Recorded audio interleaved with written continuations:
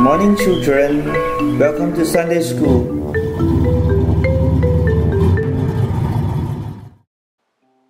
Let us pray. Our Father in heaven, open our lips to praise you. Help us know your word so that it will grow in our hearts. We pray through our Lord Jesus Christ. Amen.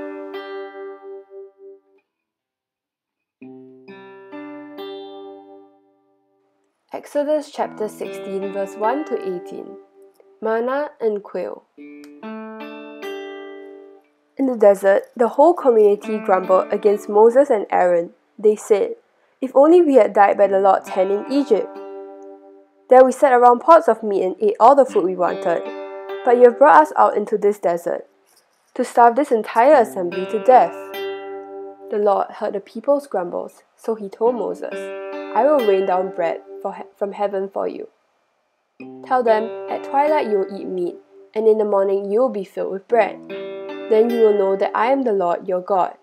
The Lord wanted to test if the people would follow his instructions. That evening, quail came and covered the camp, so people were able to eat meat. In the morning, bread, also known as manna, appeared on the ground.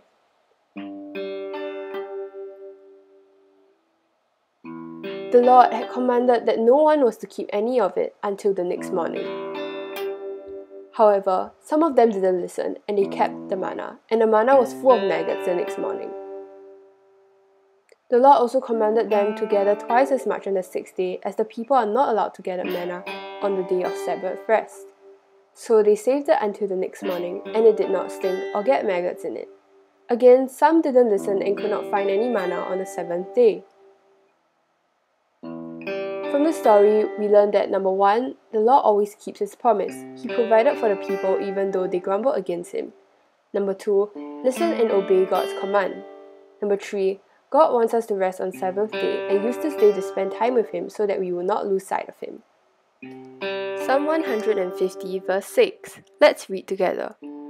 Let everything that has breath praise the Lord. Praise the Lord. Let's say that one more time. Let everything that has breath praise the Lord. Praise the Lord. Let us pray. Our Father in heaven, may your name be honored. We thank you for our parents who work hard to care for us. We thank you for our wonderful friends and classmates. We thank you for your care. Amen. Happy Children's Day!